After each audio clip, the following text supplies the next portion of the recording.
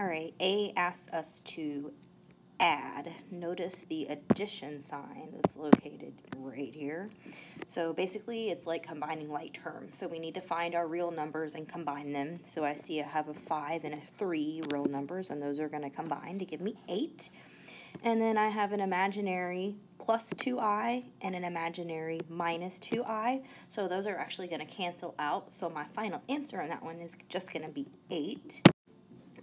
All right, B is also an adding and subtracting, so we're just combining like terms. So what I'm going to do is rewrite everything and take it out of the parentheses and apply any negatives or distribute anything that needs to be distributed. So I'm just going to rewrite the negative I. I'm going to take this 7, the plus 7 out. I'm going to pull the negative 5i out, and then I have an opportunity for me to distribute this negative 3 onto both of those terms. So that would turn into negative 6, and then negative 3 times negative 3i would be a positive 9i. All right, so now we're going to go through and look for our like terms.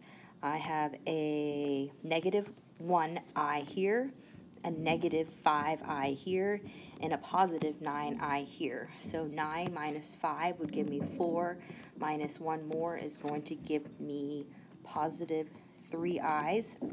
And looking at my real numbers, I have a 7 minus 6, and we always want to put our real numbers first. So those are going to combine to give us 1. So the answer should be 1 plus 3i. All right, again, I know that I have a addition problem because there's a plus sign here. So if I were to combine these terms, I have a real negative 2 and a real 3. So those are going to combine to give me a 1.